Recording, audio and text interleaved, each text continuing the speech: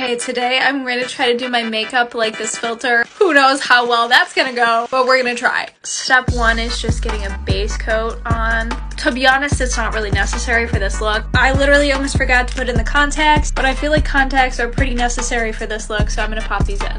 Base coat is on and contacts are in. Next, I'm gonna move on to the blush, and the majority of the blush sits on the top of the cheeks. I don't really know how to do fake freckles, but we have to do it. Crossing my fingers. I just practiced on my hand. It looks pretty bad. Oh well.